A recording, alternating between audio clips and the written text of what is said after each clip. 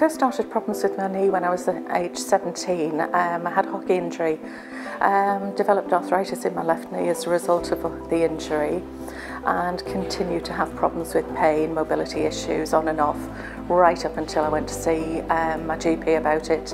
Well, I came to the unit wanting to be a day case, but knowing that wasn't always possible. I came with a suitcase packed just in case.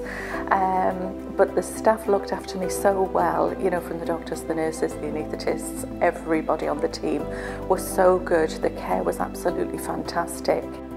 It made me feel as though my views and wishes had been listened to, that I wasn't just a number, that, you know, everybody wanted to kind of help me if they possibly could with the complete care package, from the pre-op education classes to the physiotherapist, the ward staff.